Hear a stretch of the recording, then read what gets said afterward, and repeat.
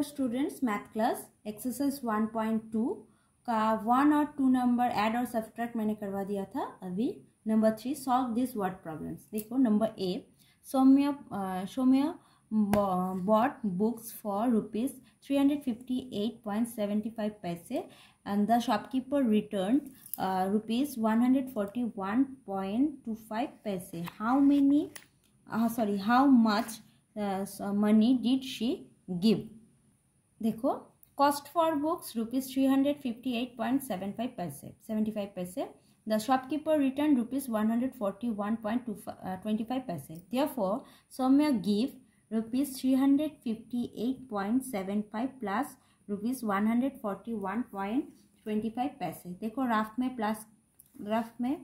Rough में करना है 5 plus 5 equal to 10 carrying 1, 7 plus 2 9, 9 plus carrying 1 10, 10 का 0 carrying 1, डेसिमल का जगह डेसिमल बैठेगा 8 plus 1 equal to 9, 9 plus carrying 1 10 carrying 1, 5 plus 4 9, 9 plus carrying 1 equal to 10 carrying 1, 3 plus 1 equal to 4, 4 plus carrying 1 equal to 5 rupees 500. Answer Soumya give to the shopkeeper rupees 500. Number B, Ravi went to a grocery shop and bought a shampoo for rupees 95.80, a pack of soap for rupees 57.75, a detergent bar for rupees 18.50, a toilet cleaner for rupees 72.60, a shaving cream for rupees 42.65, and a razor for rupees 37.50. How much money did Ravi spend in all? If he gave a 2000 note to the shopkeeper, how much money did the shopkeeper return? हाँ, पहले हम लोग क्या करेंगे, रवि ने total item के लिए कितना कॉस्ट किया वो निकालेंगे। Cost for a shampoo rupees 95.80, cost for a soap rupees 57.75, cost for detergent bar rupees 18.50, cost for a toilet cleaner rupees 72.60, cost for a shaving cream rupees 42.65, cost for a razor rupees 37.50.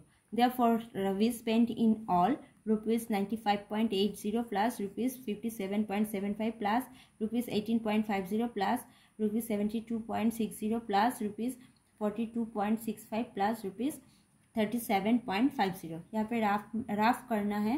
Ralph में देखो 5 plus 5 0 plus 5 plus 0, यहाँ पे सिर्फ 5 plus 5 है 0, carrying 1 8 plus 7 15 15 plus 5 20 20 plus 6 26 plus 6 32 plus 5 37 plus carrying 1 equal to 38 का 8 carrying 1 decimal की जगह decimal बैठेंगे 5 plus 7 12 plus 8 plus 8 20 plus 2 22 plus 2 24 plus 7 31 plus 1 32 carrying 3 9 plus 5 14 plus 1 15 plus 7 15 plus 7 22 plus 4 26 plus 3 26 plus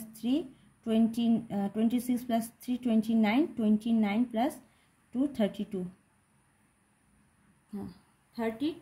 तो rupees आया rupees 324.80. Ravi spent in all rupees 324.80. So therefore Ravi spending all rupees 324.80. He gave to the shopkeeper rupees 2000. Therefore the shopkeeper returned rupees 2000 minus 324.80. इसको minus किया Ralph में minus करने के बाद answer आया rupees 1675.20. Answer the shopkeeper return to Ravi rupees 1675.20. Number C, the maximum retail price of a washing machine is rupees 9658.50. If Mrs. Verma bought it rupees 8360.50, how much discount did she receive?